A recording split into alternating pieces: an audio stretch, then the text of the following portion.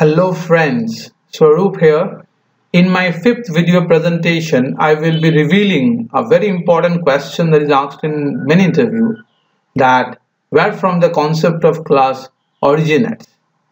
Well, the answer to this question would be from the concept of structure.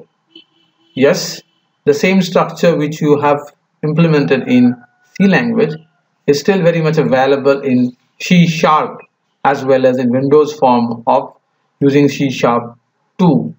And in this program, that's what I will be demonstrating. So let me just execute the program first.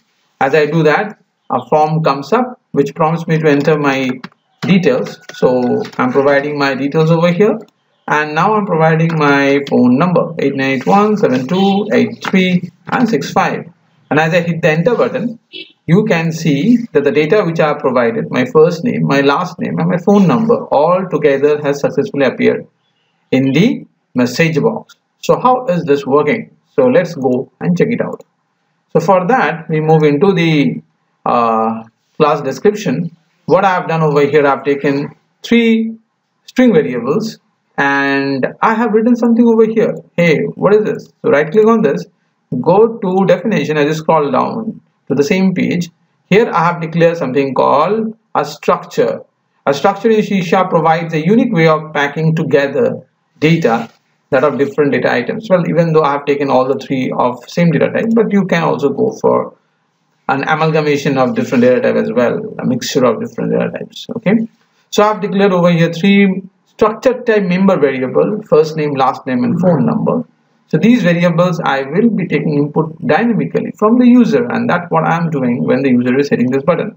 So the moment the user is hitting this button, provided the user has already given the value in the respective text box, so initially I'm storing them in a local variable of the class. Okay, if name, L name and phone. And then what I am doing is, already I have declared the structure type variable by the name called S1. And now using the same dot operator which we see in case of reference variable giving a call to a method. That's what we have been doing in the previous videos. We created a reference variable out of constructor, and then the reference variable was giving a call to the method using the period or the dot operator. The same thing we are also doing right over here. But the only difference is that we don't have any method over here. Well, you might be wondering that, can there be any method inside a structure? Well, you have to wait for my next video for that. But well, in this regard, let me tell you that this variable are been the member of the structures that have been assigned respectively what user has given input over here. Okay, so that's how the input has been getting stored inside the structure type variable by the name S1, and then I can easily populate the member of the structure through the help of structure type variable. See, s1.fname, s1.lname and s1.phone, which is already holding these following values. Okay, so that's all for this video presentation, and I'm very sure that you had a clue that how these variables which can take the data from an user and then ultimately can populate them successfully, and that's what I have been doing. Okay, so as I already said, do structure has a method inside? For that, let's wait for my next video.